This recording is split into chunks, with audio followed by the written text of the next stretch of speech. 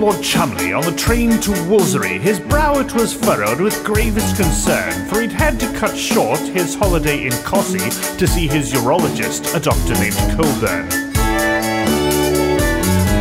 We were joined by Lord Worcester, a right bantam rooster who'd just been in Barlick at his country estate.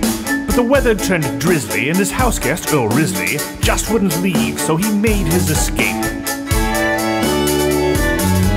From Hazelby to Osenby, from Lempston to Gumstead to Lynn, you mustn't assume you can say what you see, or you might end up feeling quite dim. For in Oldham the locals say Upham, to the natives of Blidworth it's Blideth. Any British name could bring you to shame, for it just might be a shibboleth. At Stychel, Lord Cholmondeley took leave to withdraw to a wagon-lit carriage in hopes of some sleep. We were then joined at Ratchop by old Lady Fanshawe, as well as the grandson of Samuel Pepys.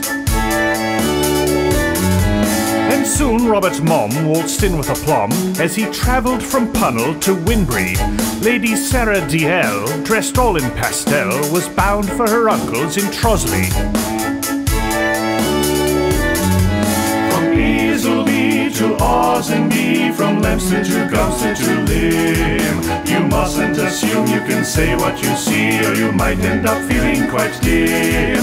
For in Oldham the locals say Upham, to the natives of Blidworth it's Blideth. Any British name could bring you to shame, for it just might be a shibboleth. From Hazelby to Osenby, from Lempston to Gumstead to Lim, you mustn't assume you can say what you see, or you might end up feeling quite dim.